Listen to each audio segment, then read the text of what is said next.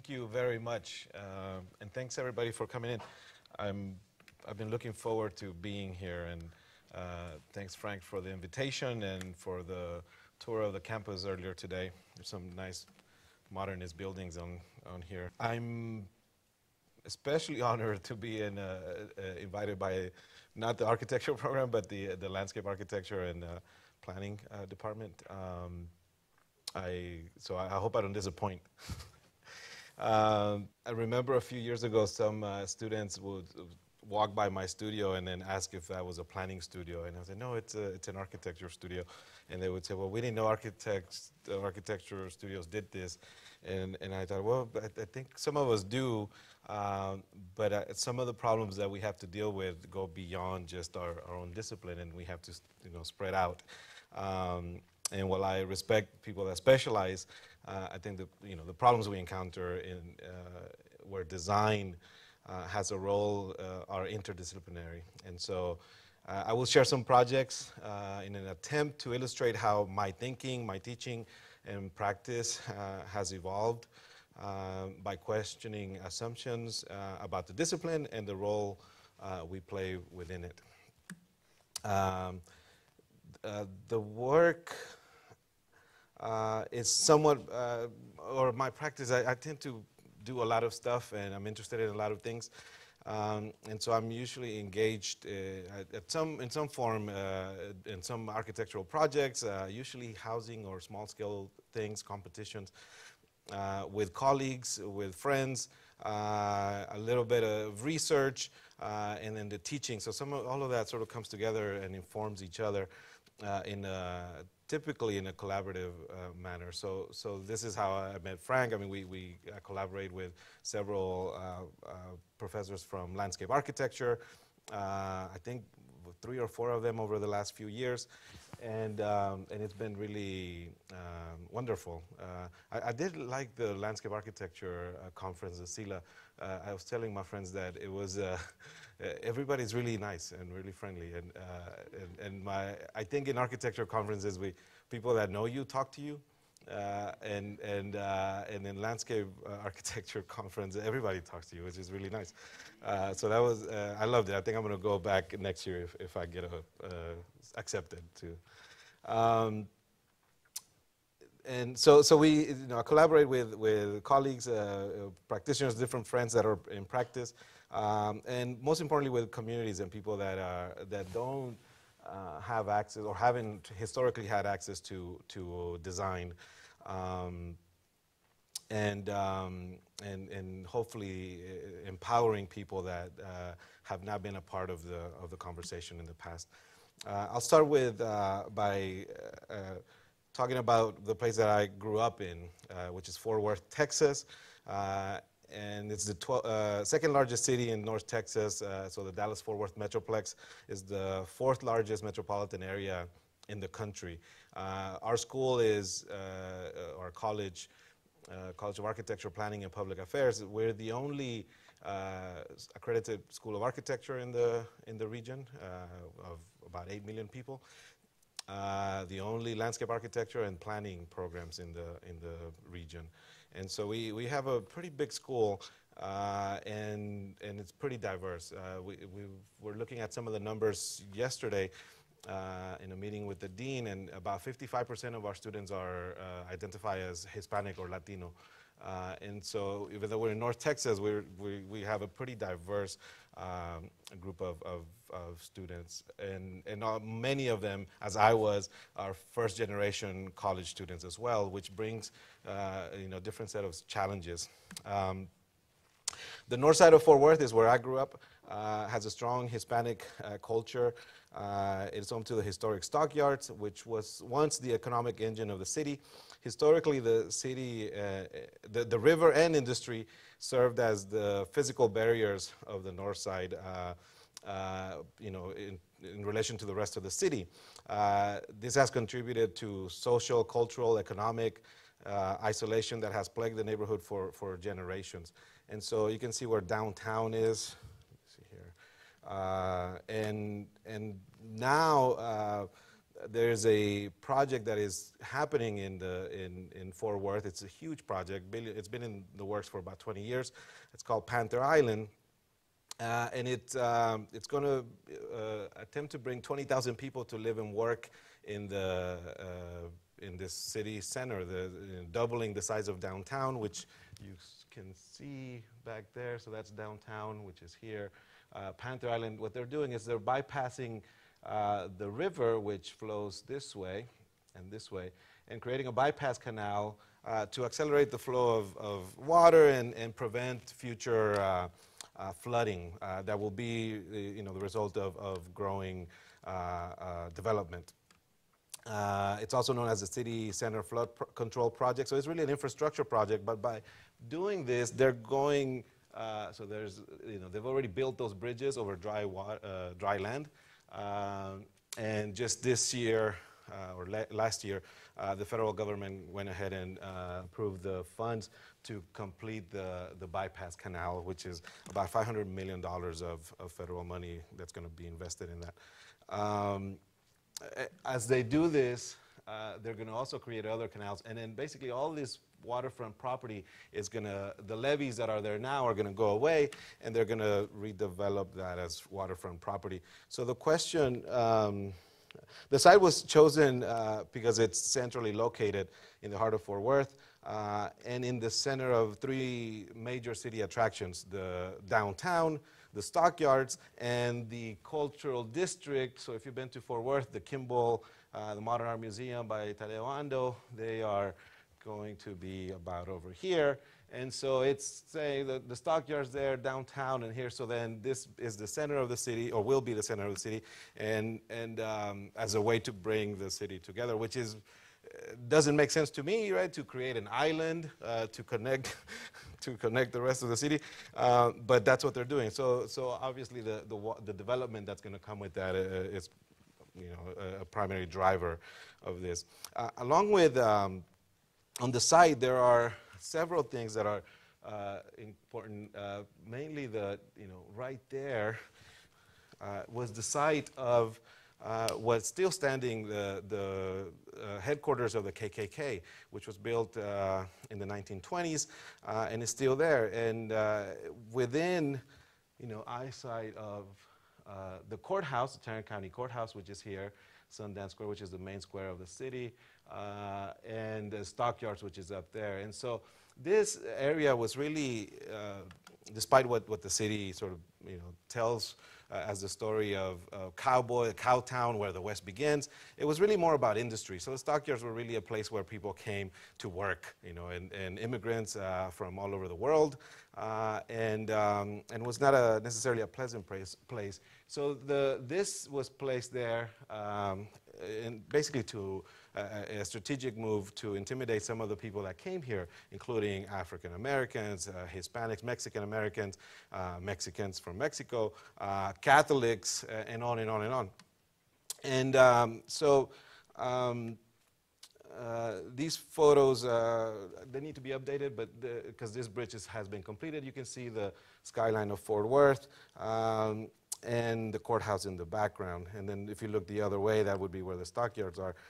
Historically, this Main Street, this is what it looked like. They had streetcars in the 1930s. And in the north side is, we kind of remember that was a place right there where they burned all the cow poop, right? And so it was a smelly, dirty place, and it was really placed there in the Hispanic community. And this building now is still, again, standing there.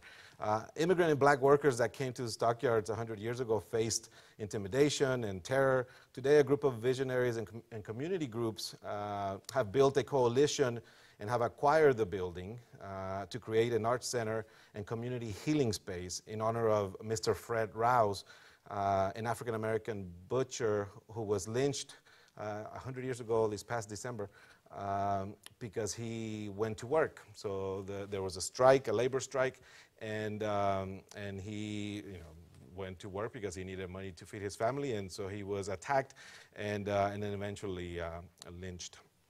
And so they bought the building, which 4 years ago when we started working in this neighborhood, or I started working in this neighborhood with my students, we couldn't imagine that it would happen. Many people were against it for different reasons, right? Like, why would anybody want to go there? Why some people, just still can't imagine that would be a good thing. But they've gathered enough support and have enough organizations behind it that they were able to purchase the building. If they hadn't done that, this would essentially become one of these Texas donuts, which is an apartment building on top of a concrete pad, and it's really on the edge of what will become Panther Island. So it's the gateway to the stockyards and also to Panther Island. Today, aggressions continue against the community that lives in the north side. The Stockyards District is expanding and continues to encroach into the residential areas of the neighborhood. So you can kind of see here, this is the historic Stockyards, but they're growing. There's 2 new hotels that have been built, a lot of development. And so the questions for us have always been, well, what impact are these large developments going to have on the community that lives adjacent to it, right? So the people on the north side, which is where I grew up. So it's people that I care about, and friends and parents of people that I know. And I say that with, sort of finally accepting the privilege that comes with being a faculty member that gets to choose what projects our students get to work on. And for a long time, we were doing projects all over the world, in Mexico City a lot, because I love Mexico City. But at some point I said, why don't we look at the problems that we have in our communities, right? Where a lot of the students that take my class, some of them are actually from there, right? This semester, in fact, there's one student that's in my studio. We're doing a project in Northside, which is we're calling an equity master plan, taking into account all the different projects that are happening in Fort Worth, like the Juneteenth Museum, which is happening. It's going to be built by it's being designed by our firm that did the new building across the street. We're not really excited about that. We're not. Some of us are not fans, especially if I don't have an image of it because I don't want to get sued. But if you look at the rendering that came out for that project, they have the skyline of Austin when it's in Fort Worth, right? So there's a big problem with, when people that come from other places that get hired because they're a big name architect and they don't understand the place that they're designing for, and they don't even take the time to put the right skyline on the picture. But that's happening. So Juneteenth Museum, African American Museum, Fred Rouse Memorial and Museum. So there's all these things that are happening. How can we start to, get these organizations and people to talk to each other and think about how these could be organized? Redlining, gerrymandering have left a big mark on the community as it struggles to combat systemic racism. Incentives such as neighborhood empowerment zones, which provide incentives to homeowners and developers to improve individual properties in the neighborhood, have not worked. TIF districts, urban village plan, and other incentives have really never taken off in the north side. And I'm not sure if that's a good or a bad thing, because some of the other developments where the urban villages that did take off, there was an article in the newspaper just this weekend, that people are complaining about traffic and density and all these. And so what happens when you have so much accelerated development in a community like that, right? What impact will it have on the people that live there? So with our students, we've tried to reimagine ways in which we can infill and densify parts of the neighborhood and to find solutions to protect them and that benefit the community. So looking at what the neighborhood housing and lots are, and vacant lots, and then trying to see what opportunities for us to intervene.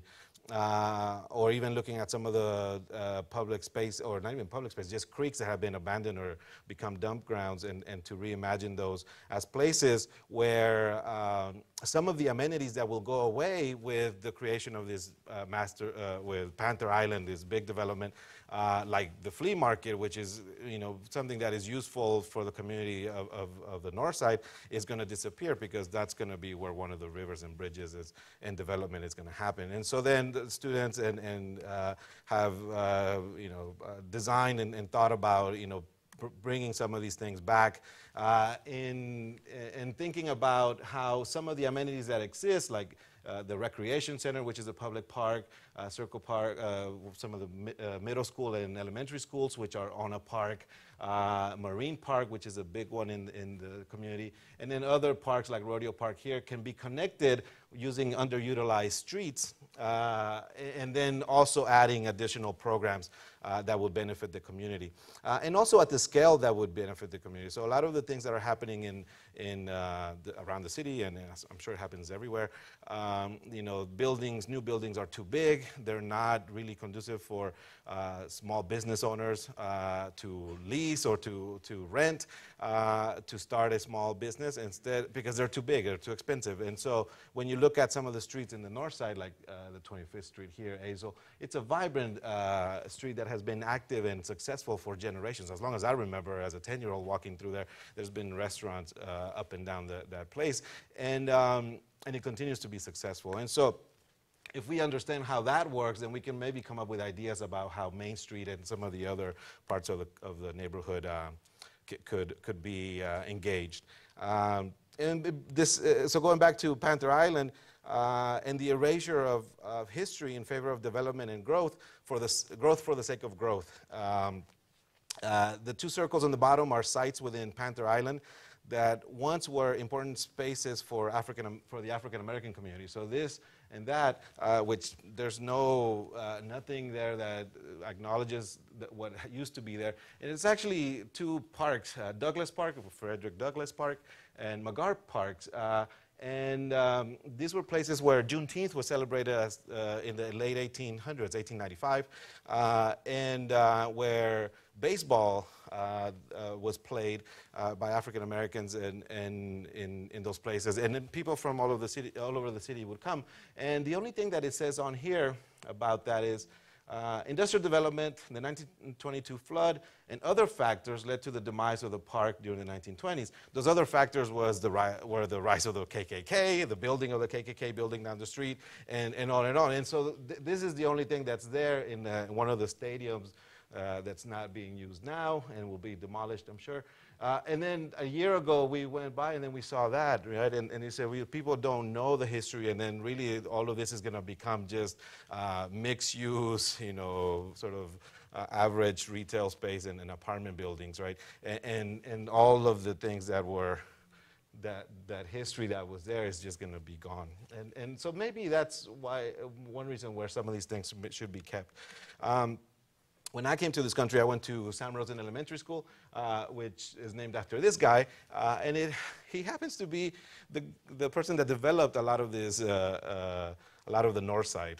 He saw an opportunity when he's an immigrant, he's Jewish, from Russia, who came through Galveston to Texas, and was around Dallas for a while, and then eventually moved to Fort Worth, had a storefront, and then saw an opportunity that the meat packers might be moving into the stockyards. So he bought a bunch of land and then developed it.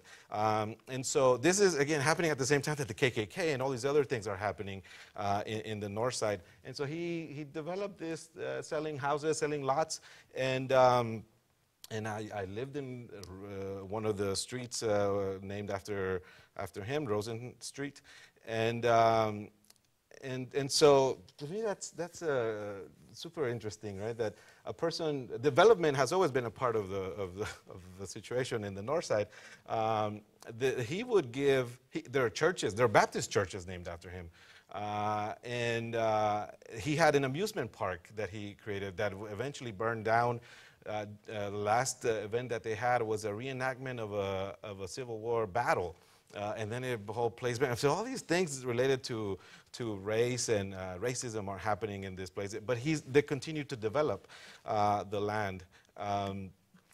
So our studios then look at the neighborhood through different lenses and try to understand place, based on the data, environmental conditions, physical conditions, social conditions, economic conditions. Some of the interesting things that we found, and we had them look at, safety. People usually focus on policing, or this was about 4 years ago, and so they were looking at how many, what the crime rate was for the different neighborhoods and how they compared to the different parts of the city, and also how the cities compare in Texas, a big city, so San Antonio, Dallas, Fort Worth, Houston, and Austin. And so the ratio of police officers to citizens, and we find that Fort Worth is sort of in the middle, but their response rate is really terrible. So, and this was a couple of years old, so this is probably from 2018. But it was 9.5 minutes for a priority 1 call, which is you're getting murdered. It's a 9.5 minutes, and we know that if it's 9.5 minutes in average, that the nicer neighborhoods, the more wealthy neighborhoods, it's probably a minute or 2, and that the other neighborhoods is a lot more, right? And so we say, okay, so what is it about this that we need to, can we think about how maybe the way that the police beats or how they organize themselves can be rethought? And then during one of the National Night Out meetings, we went out there and then talked to a lot of people and interviewed people. And so our students talked to some of the neighbors of this community, led by Arnoldo Hurtado, who's an artist from the north side as well. And he's doing a lot of great things to mobilize his neighbors and his community. I've been to meetings with him and where it's a lot of people that are like our parents' age, a bunch of mothers and grandmothers, and he has them all there listening to all these ideas about what to do in the neighborhood to make it safer and so on. And so we asked the people, well, what's the biggest issue here? And over and over they would say, well, the problem is the police never show up. You call them, there are problems in the community, and they never come. And then in the same, walk down the street, and then you meet the officers who are there to engage with the community. And same questions. They say, well, actually, the north side is really great now. It used to be really bad, but now it's. So they're saying totally opposite things, despite the fact that they're together, but they're really not talking to each other. So that was where we said, okay, we need to get them to really talk, not to just come and hang out, but to talk. And so meetings like this become a big part of how we work, that where we go and just talk to people, hopefully building long-lasting relationships that, for me it was easier because, I grew up down the street from here, or I lived there for a couple of years. I speak the language, so it's easier for me to talk to all the parents. And they accept me. Even one meeting, an aunt of one of my best friends was there, and then she recognized me, and then we just hit it off talking. And so it just made it so much easier for us to establish some dialogue, right?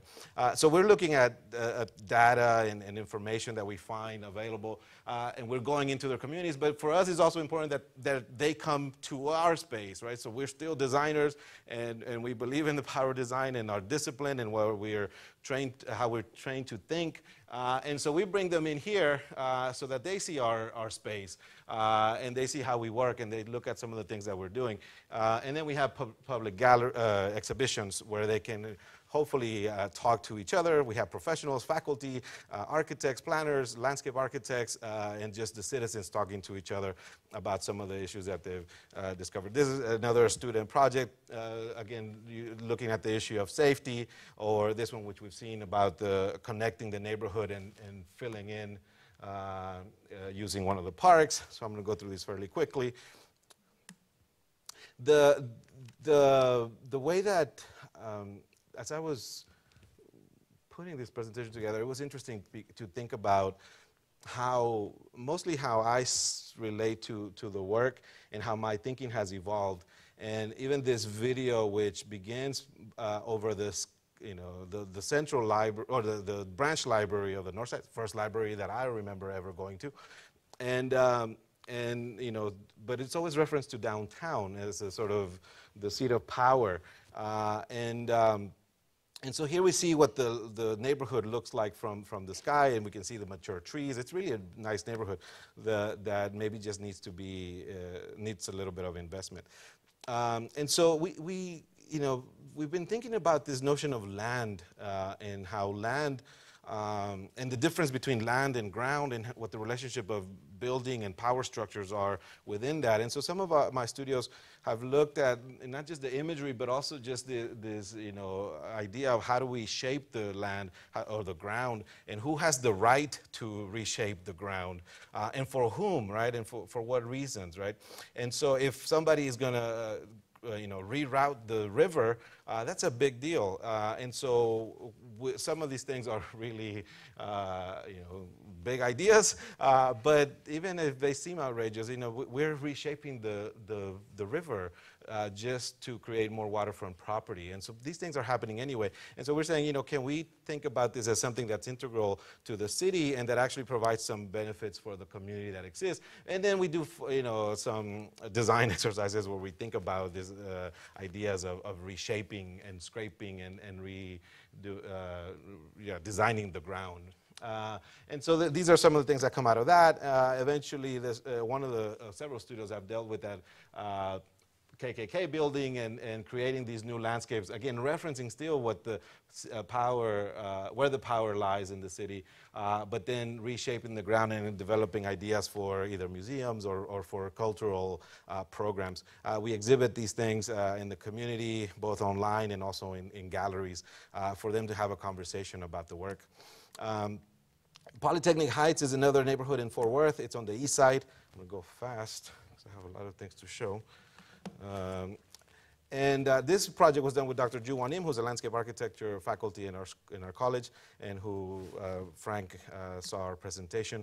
We were asked to organize a symposium at our school, so we invited these speakers, Teddy Cruz, Richard Rothstein, A.K. Sandoval, and Zara Zodi. They gave us some money, so we said, well, why don't we go beyond just bringing people in and having a conversation? Let's actually come up with a project and do a year-long project where we can actually engage in a community that has some need, and that where our students can work, and then also we can bring in critics and to have to have some inputs into the conversation, right?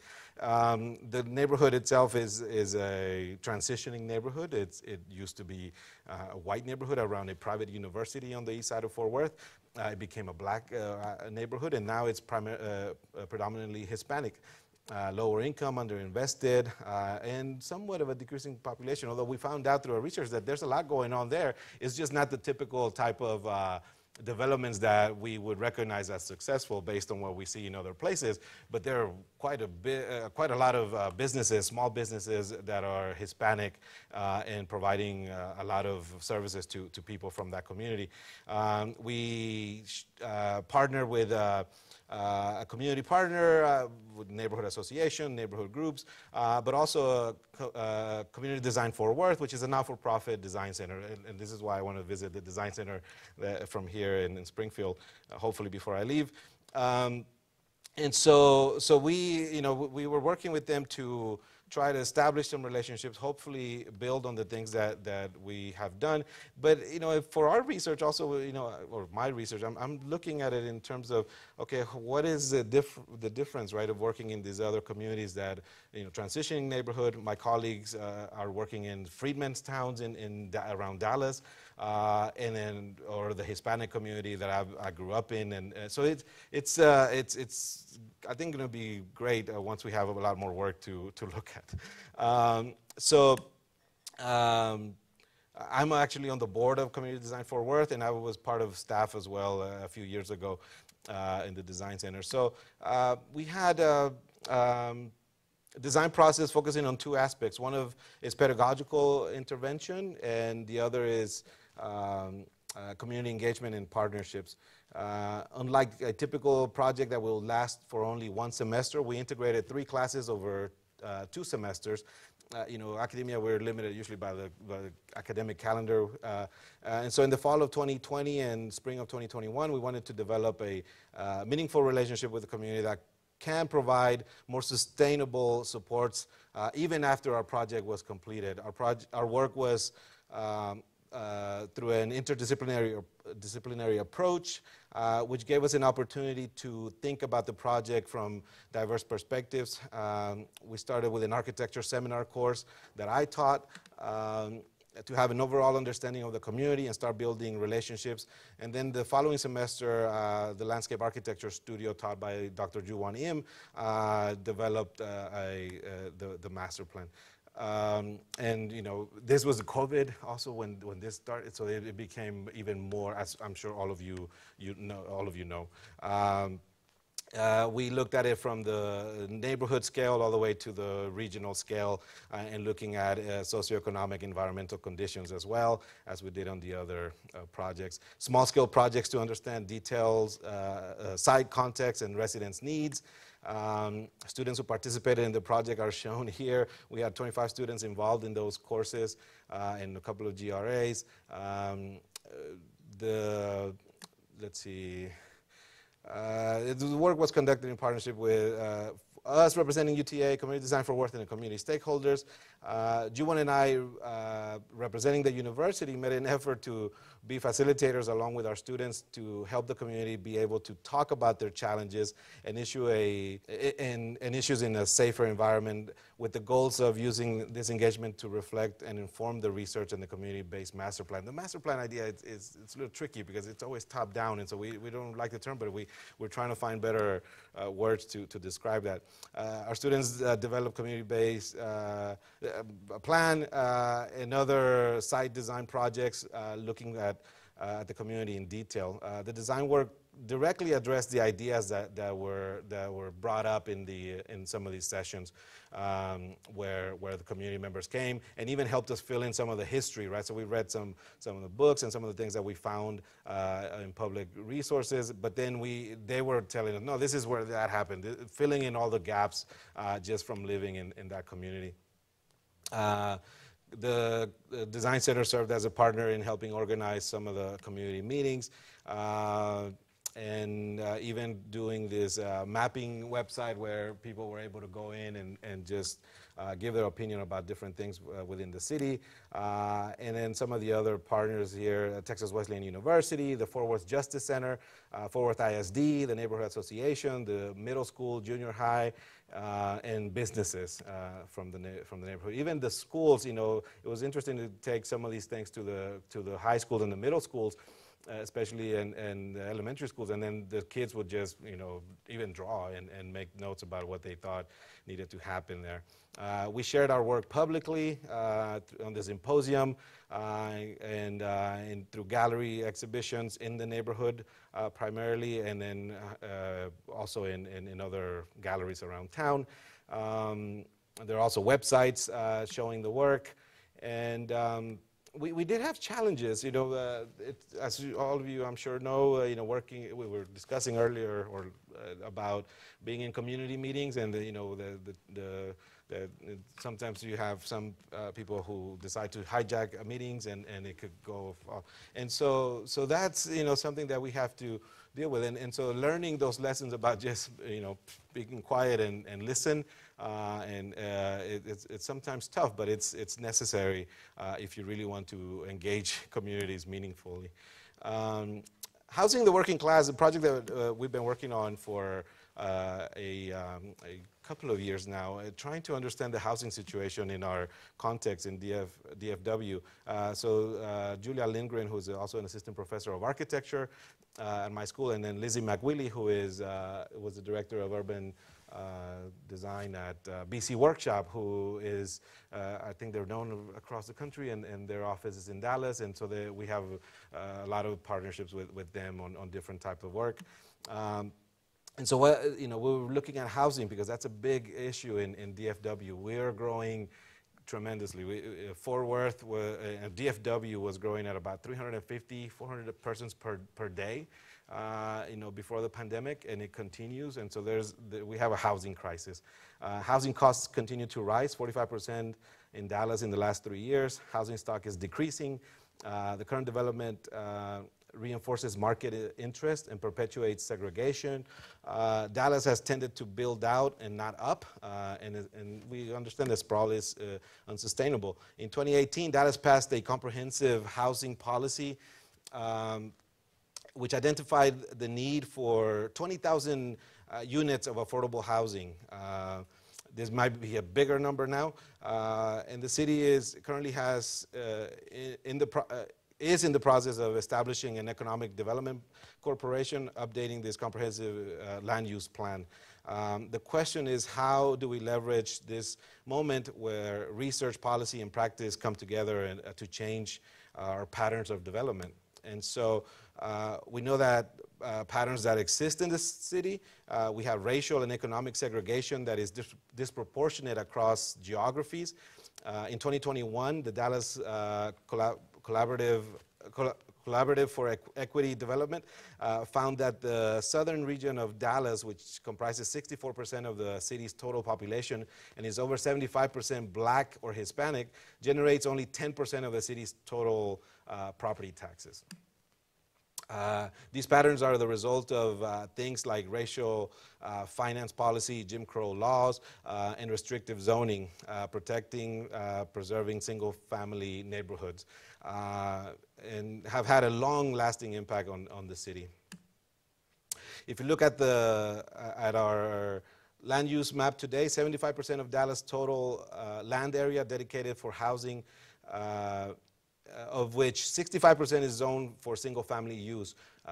This equates to over 150 square miles, or an area greater than the size of Atlanta.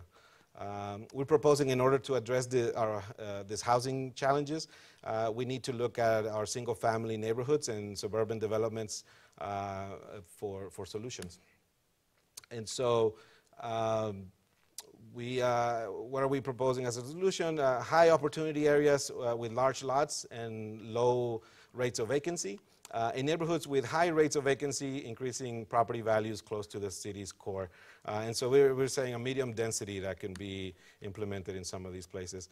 In order to address development in these neighborhoods, we propose looking at medium density design that can be easily inserted into the existing fabric of neighborhoods without changing the overall character of the place. The benefits of medium density housing includes more housing units in a smaller footprint, which helps alleviate market pressure. It can mean additional income for homeowners in the case of accessory dwelling units or duplex that can offset mortgage and property tax costs.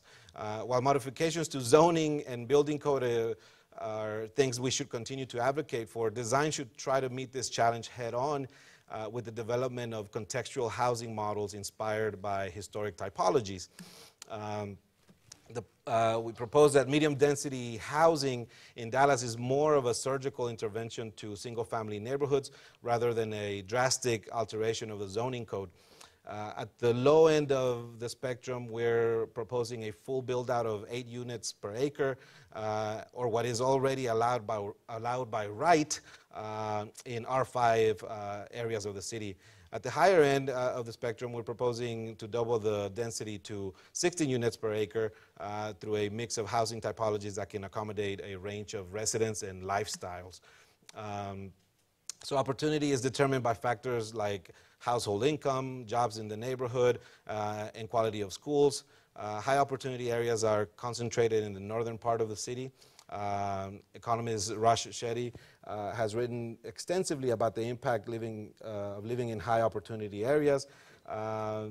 Every year you spend in a better area during your childhood increases college attendance rates and earnings in adulthood. And underdeveloped land in these neighborhoods, which are close to public transportation, quality schools, and job centers, is scarce. Housing options must increase on developed parcels, or more units must be built with land when land becomes available. Neighborhoods with high rates of vacancy are simultaneously seeing increases in property values. Introducing typologies like ADUs or duplexes will offset increasing tax and mortgage burdens, and increase the number of affordable housing options. In both cases, the scale of new development is easily aligned with the existing form and scale of neighborhoods. Other cities are already doing this. Portland, LA, Minneapolis, Charlottesville, to name a few. They're doing away with single-family zoning. The LA Backyard Home Project worked with residents to make the design and construction of ADUs more accessible to homeowners. If they agreed to accept Section 8 vouchers, they offer all kinds of incentives and support for owners. ADUs and just basically doubling or increasing density in single-family lots, it's something that we're really interested in. And again, we can see that these things are already happening.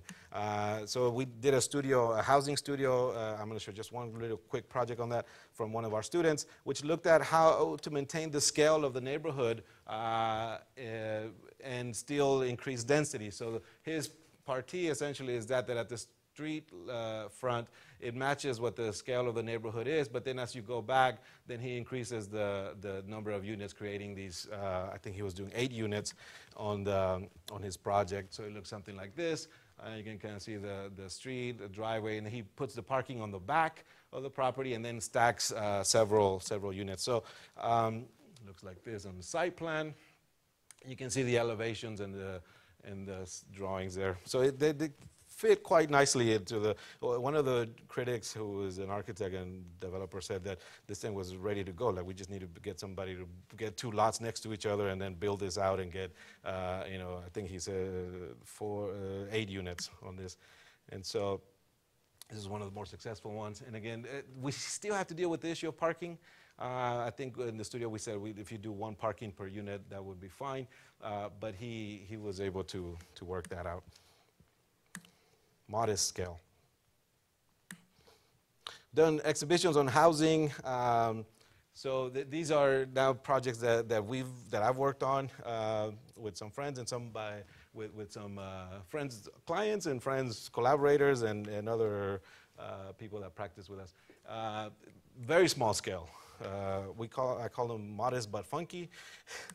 And I think they're inspired by some of the stuff that you see in the north side. The density already happens there. This is a house that I think has 1, 2, 3, and then there's 2 other doors on the other side. So there's at least 4 or 5 front doors to this house. An immigrant community where a lot of people come and live in the same building. And the scale of them is distributed across the whole neighborhood. We see this is a duplex. That's a duplex across the street from that one. And then we also see how, again, the scale of the small 1,000 square foot houses is maintained. Sometimes we get to see how some new buildings or newer buildings are remodeled, but they're everywhere. These bungalows and craftsman houses that could use some help, and a lot of duplex. So we started to draw, we picked some of these and wanted to draw them and see what the scale of those were. So there's one of these craftsman houses and then a bunch of shotgun houses. So Main Street in the north side, which see coming this way, downtown would be here, Stockyards would be up there. This is Main Street. It used to be the dividing line, so it was the racial dividing line. So this side of the street is where Hispanics or minorities could live. So this was the barrio. And so you see a bunch of shotgun houses, and some of them are gone. So there's one, there's a pair of them, there's another one, and they're usually in pairs because they would take a single lot and then split it down the middle and then build 2 shotguns on there. Right now you can't do that. It's illegal because it's a non-conforming lot. So we're saying, well, why can't you do something that already exists in the neighborhood, right? And it works perfectly fine. And so we're trying to take some of these things and say, okay, how can we, the other half, this one in particular is interesting because it's even owned by the city. And so no one can really buy it to do anything except the person that owns this one, who they were really great. And it's owned by a teacher from the high school, the principal of the high school where we worked at in Poly. And that's how we found out that they own something in Northside. I said, well, we want to draw your house. And really, they're the only ones that can buy that because they're the only ones that can make use of that because it's illegal to actually build on that. So again, we see the patterns, and we see the, the vacant land, and we can say, okay, actually we can accommodate a lot more people if we start looking at some of these beautiful little shotguns and the scale of them, right? And so then we, some of these projects are from other places, and we say, okay, can we scale these down to fit, or not scale them, but actually just design them so that they fit within these neighborhoods. And so this takes some of the little red barn that I will show here, which we couldn't build in the north side, but some of my friends who, who are immigrants, but don't have access to a lot of resources, but they're productive, they have businesses, and they generate money, decided that they were going to buy some land outside the city because it's easier, and maybe they're left alone and they don't have to deal with a lot of things that they have to deal with in the city. And so they went outside of in the suburbs, and this is what this area used to look like just a few years ago. You can kind of see that these lands were subdivided into 1 acre lots. And so then they bought one, and then another one, and then another one. So we're doing 3 houses. We've done 2. This one's under construction. This one we call the Red Barn House, and we say, oh, we're going to make it small because these, to me, they're always prototypes for what can we learn from these projects that we can then use in the city, right, to help alleviate some of these housing problems and costs that we have. And so the first one was this, we'll call it Barn House, which is a simple party. We thought, for me, I love Lucan. I live in Arlington, which is Dallas-Fort Worth. The Kimball is there. So our school, it's, Con is like a god. so Con said, the cities are places of availabilities. It's where a child might discover what he wants to do with his life. So in my mind, I've always been, I was trained to think that way. And so I love cities. I'm also, I'm a Latino in Texas. And so typically some of us have not had the most pleasant encounters outside of the city. And so we try to stay away from them. So we say, what do we do when we go outside of the city? And so we thought, well, maybe there's no urban life, so you connect with the landscape and you connect with the sky. So that's the basic party. And we said, so maybe it's about looking at the sky. And so we developed this idea. My friend said, can we do something that's maybe about the cost of a double wide trailer, which is what they were going to put on there. And I said, well, I don't know, we can try, and we'll see what happens.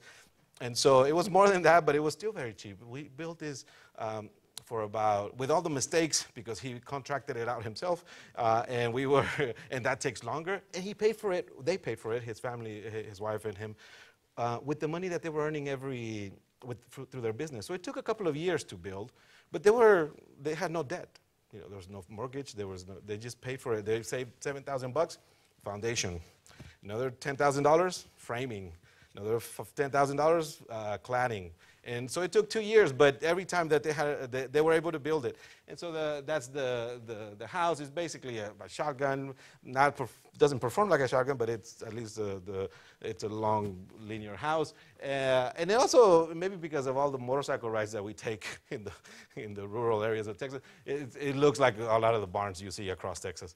And so here's a basic plan: living area, kitchen, and then I just said, look, you can use cheap glass, I don't care what it is, as long as it's all glass. So we want to be able to connect to the landscape here, and then in the master bedroom, they sacrificed 1 shower to have a washer dryer, but it's got everything they need.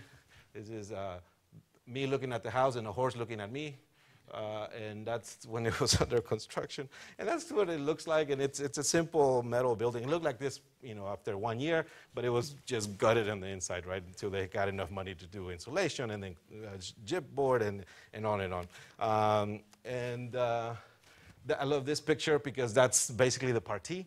Right, so it's the framing and the floor and the connection to the sky, and the interior has this volume of space that has beautiful light, and it looks like that.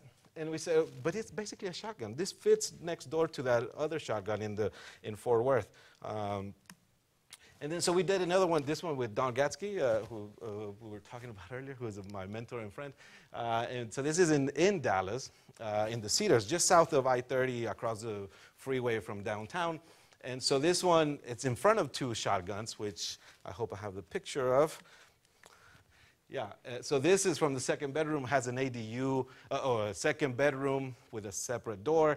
So the family, retirees, we designed it, they built it, we put a separate door for the second floor room, which they rented as an Airbnb. This must have been 6 years ago, and they were generating about $2,500 a month just on Airbnb by leasing it 25 days a month, and it was basically paying for the mortgage, so they had no mortgage. And it's, again, the scale of it, which we really are proud of, across the street from two of those shotguns. So we're saying there's something about the scale that you can maintain the qualities of the neighborhood without changing things. And then this one in the same neighborhood, it was an inherited project. They had a master plan, but it's an interesting idea. Two of the houses on the back are attached, and two on the front are attached. And so we designed these four. Actually, I'm only showing the two here because I'm trying to prove a point about this single-family detached houses that we can't let go of. And so this is this is for a developer. So we said, okay, how can we do something that takes advantage of the views towards downtown, which is just over here. And then this house actually has a roof deck as well, which has views towards downtown here. And this one has a master bedroom on the third floor that goes out. So this is a 1,350 square foot house on 3 floors with a one-car garage, which we can't give up in Texas, and then the living room and master on the top. So there's the ground floor plan. You drive underneath the first unit from the street. You go in there, and then there's again, the second bedroom is on the ground floor. So if they decide to lease it as an Airbnb, so it has its own separate door. This is the front door to the house, and then the living area would be above that. And so you get 3 units, and these are 2 lots side by side. So we actually designed these 4. You get 6 units on 2 lots, or 3 units in 1. This is the floor plan. So again, guest bedroom or Airbnb, living room with a deck over the area of the garage, and then the master bedroom on the top, which he had a buyer for this one, the developer did. So she said, I just want to she was a police officer. We said, oh, great, police officer, we want to design for people that are middle class, working class, teachers, police. And so she said, I just want to come home and have a cup of wine. And it's like, oh, great, so let's design a nice deck out there. But really, it was, that's part of the reason. But the other reason is that it's developer driven. So the guy is going to sell her this for a certain amount of money based on the square footage. And he said 1,300 and whatever square feet for this price. And so which to me makes no sense but it made the project bigger because then we had to reduce square footage, but the building is still the same. We didn't, the box, when you look at it from the outside, is the same. It doesn't cut that back. I really wanted this little simple box on the top to view, and it's sort of that. And so this is exterior space, and then this one eventually they closed because they realized, oh, we're already paying for this, so we just put a window there, and then it's interior space. And so the master bedroom has the little deck on the top, which it's my favorite space. And from there, you actually have a beautiful view of downtown, really close. And it's because it's developer doing it. And the other thing was square footage and fire code, right? So if you have these 2 buildings on the same property, you can only go 20 feet before you can put a window, right? And then there are percentages, and there's all these codes about how much fenestration you can have. And so we were basically, where that window inside of there is to the next house is 20 feet. And that's what we could get away with. So it was basically a way around code. But we try to keep the space and the form of the building the way we had it. So there's the front door. I hate that they put a palm tree there. This is Texas. We don't. But it was this is the view from that 3rd floor, and this is that house, and this is the house that somebody else designed. And then back to Terrell, where that red barn was, ADUs. Okay, so how can we take something that all of single-family lots already have, which is they have typically a 2-car garage, whether it's detached on the back if it's an older neighborhood, or somewhere in the house. And so a 2-car garage is 24 feet by 24 feet, more or less. So we said, my friend said, hey, we want to do this. We want less space, and we want just live a simpler life. And it's a husband, wife, and a kid, 10-year-old now, or 11-year-old. We designed it in like 2 weeks or 3. We said, oh, let's just do something simple. Let's do a cube with a post and beam, and we just have floating spaces that you can use for whatever, and maybe one is a sleeping area, one's an office, and it's just one box, So we live in boxes, and that's the partie, essentially. And then we put all the machines, so like the order of machines in the box, and then we clad it in something cheap. He built this for $100,000 in 2 years ago. So we're really happy about that. And we say, okay, it's a 2-car garage. This fits on the backyard of any single family lot across North Texas and maybe the whole country. There's the plan. So it's just a post and beam, because that was the idea that some of these things could move. Eventually they decided to just put everything in gypboard. But they did get greedy. They got 2 bathrooms on this one. It is a very small footprint, 24 foot by 24 foot by 24 feet. And it's got, so area there that could be sleeping area, and then the real sleeping area for the husband-wife is here, overlooking this double height space. And that's the other thing, garage apartments, right? They become really, short and dark and not really interesting. So how do you make something spatial about with such a small footprint? And so that's the house that we saw in the Cedars in Dallas, 3 stories, 1,350 square feet. This is a 24 by 24 foot cube, and that's so you can kind of see how small they are. They feel bigger when you're there. That's the owner. So we do like to talk about this as being a project that's 100% Latino. It's every single person that worked on his is a Latino, from every construction worker to the client and to myself as a designer of the house. And then we were more interested in lights and how the light would move around the space on this one. There's a cube. It's nothing. It's just metal. It's pretty simple. And then there's so from the second floor, again, you see the space, the skylight up there, and then the big window towards the south. And so we were really happy with some of those effects.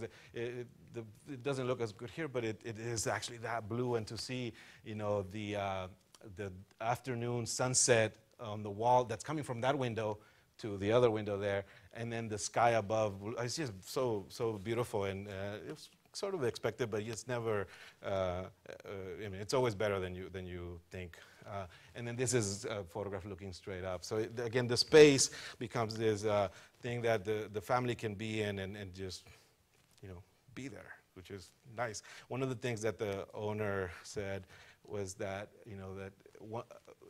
built it for $100,000, which I'm still amazed by that. Because construction costs in DFW right now are, for a residential, $300, $350, $400 square foot for, cheap.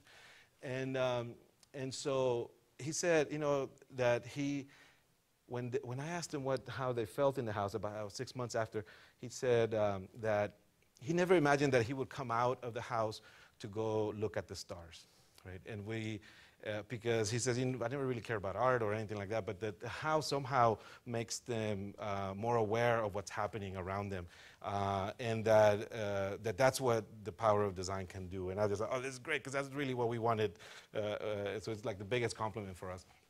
And it's a house, it's got a kitchen, it's got all the stuff that they need. It's got a washer and dryer. Simple cube. So then we thought, okay, so how many of these can we actually fit in a property, right? So if we have properties that may have 0 lot lines, and we begin to densify some of these, could we do 2 of these on the back of one of these houses, and then they're 24 feet, so if maybe we get rid of the windows on the firewall, then maybe we can start to propose these as 2 or 3 units in addition to the main house of a again, typical single family lot. So that's what it begins to look like. So those houses. And then I want to talk a little bit about public space. I know I need to finish fast. Almost done.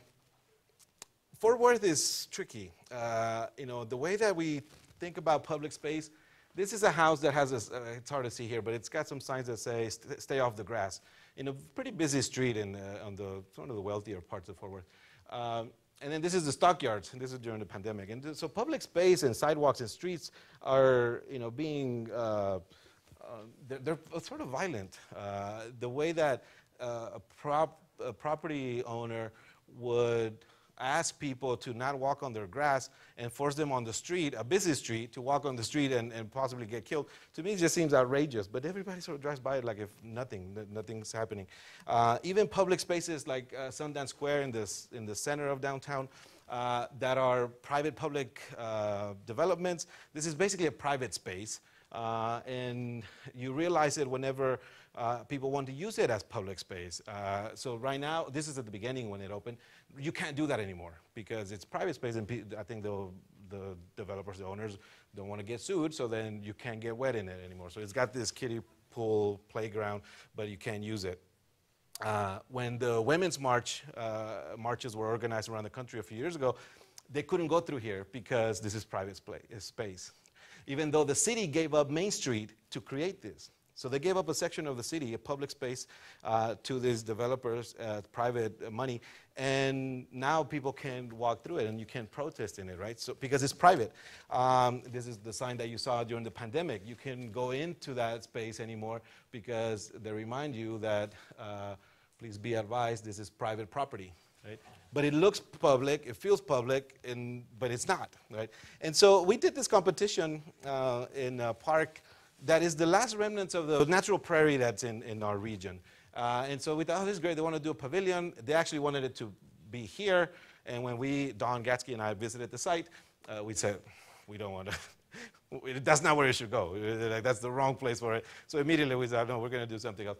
And so we proposed something that would stretch deep into the park to really bring people in and just appreciate all the natural grasses and all the park itself. And so this is the party, and we said, no, not in the circle, but something that stretches all the way over there. And as I've been looking and thinking about this, you know, it reminds me that, you know, my frame of reference is always sort of the seat of power, that downtown is where, you know, we should be looking at as sort of as inspiration for where we want to be, when really we should be looking at the park and the things that are there, or our own communities.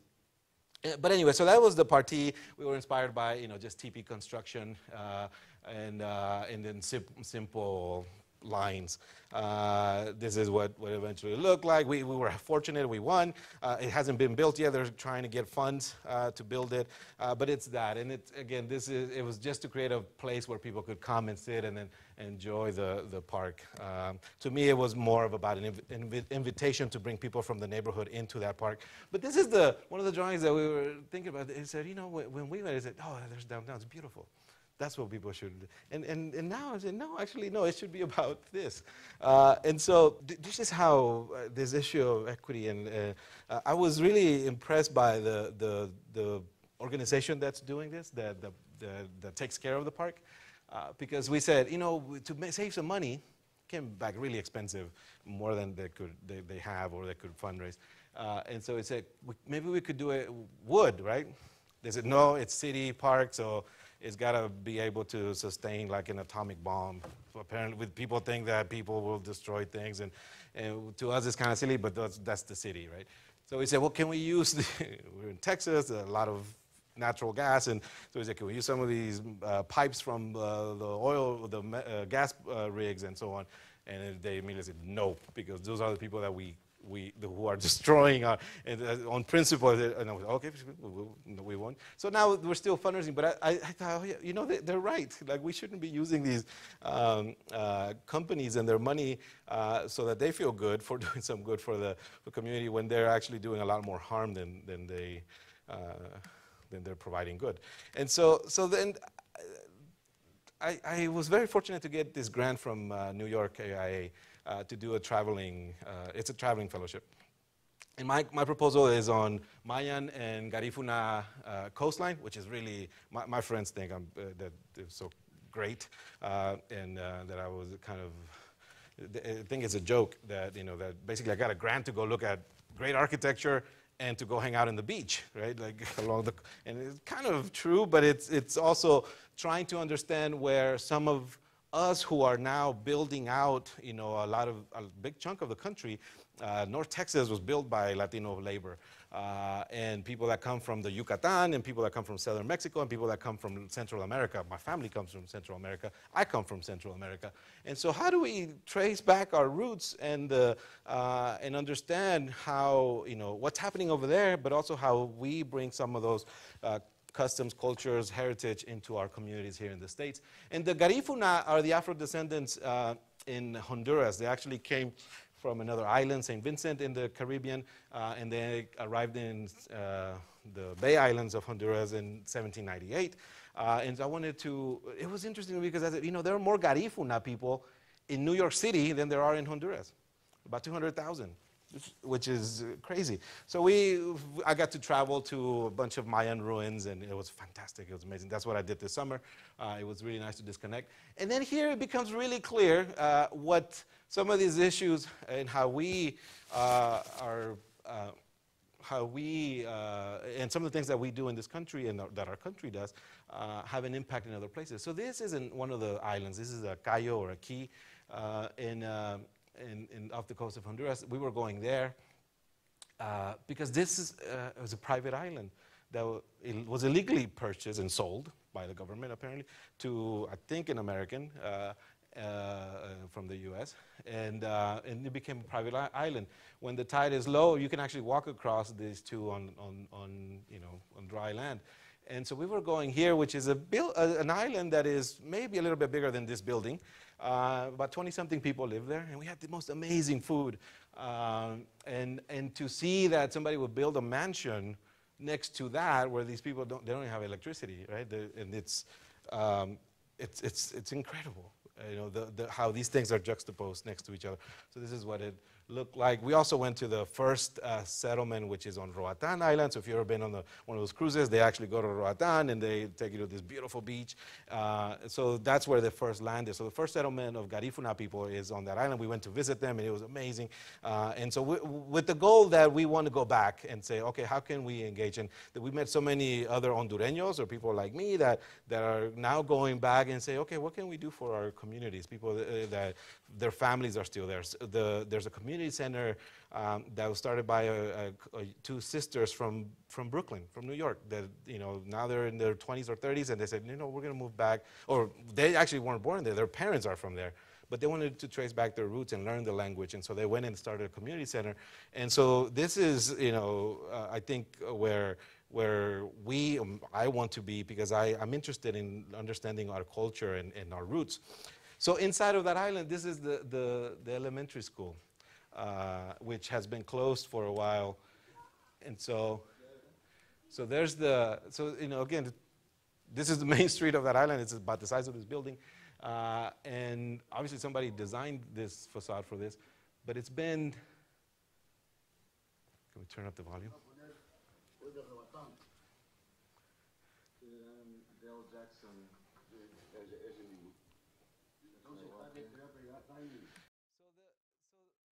So the school has been closed, and they have this mansion, a few hundred feet away that was built. It's like, how in your face, right? That they would do that. It's crazy.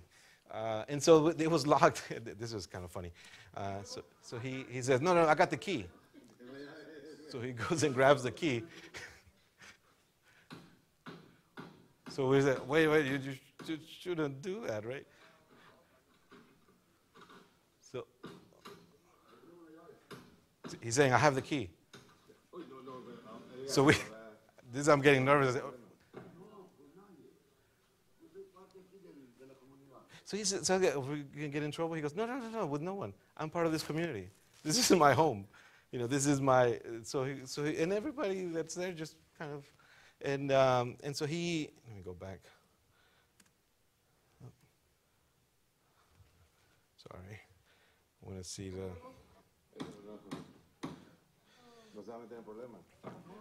So that's what so then immediately I'm thinking, this is a design build project, we need to figure out how to get some help, some funds, and because now the children of this community have to go to another island in one of the big islands to go to school, and most of them are really not going.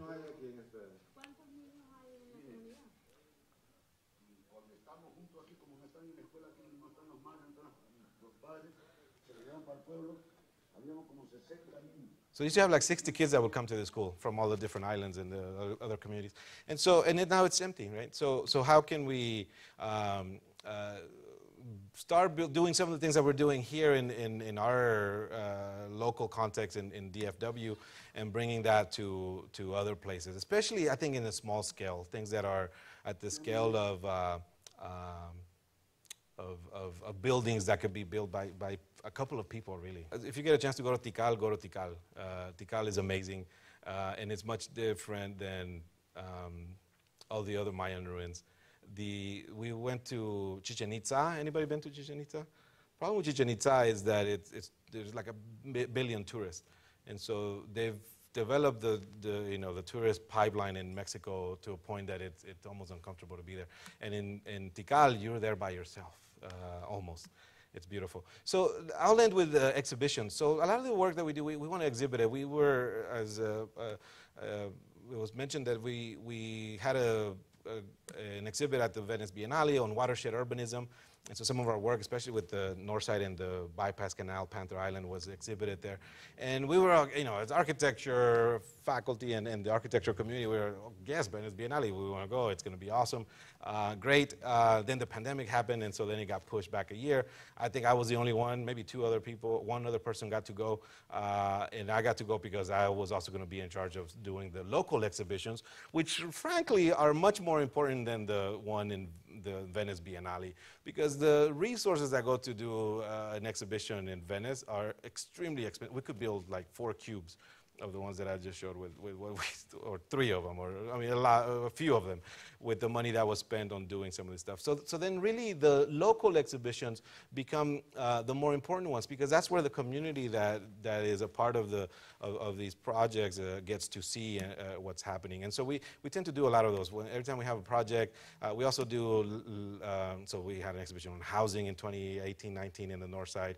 We have the websites, the housing exhibition from the last housing studio from last fall in Dallas, where we had commissioners and people from the city come and have a conversation, ask tough questions to the students and to us, and just we also do Latinos in Architecture exhibitions, where we celebrate and acknowledge some of the contributions of Latino designers in the profession.